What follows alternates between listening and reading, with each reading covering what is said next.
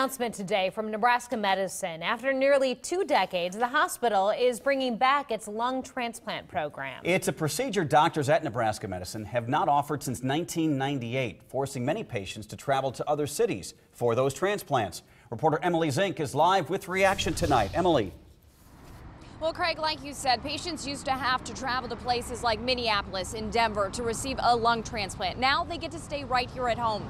And for many patients, having to go through the transplant process, getting to stay near friends and family makes a world of a difference. At 6 months old, Trent Alsman was diagnosed with cystic fibrosis. I've been with these doctors and these nurses and the staff for my entire life. For the past 28 years, Nebraska Medicine has been Alsman's second home.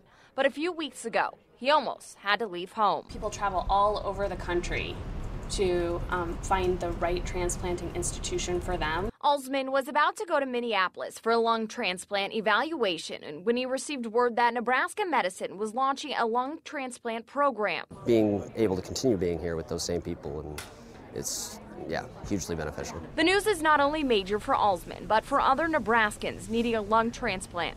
And those people now have the opportunity to be evaluated here and potentially transplanted close to home where their family is available to support them. Andrea Mayberry knows how important it is to stay close to home for a transplant. Being close to family and kind of potentially still having that normal routine is very important to help you with emotionally and physically the aspect of transplant. Mayberry received her lung transplant 19 years ago at Nebraska Medicine before the hospital's old lung transplant program ended in 1998. And I always kept asking my doctor, when is it starting? When is it starting? Years later, Mayberry gets her wish, and the lung transplant program is finally back at Nebraska Medicine. And I'm excited that they're back to it, and I hope they have good things coming. I know they do.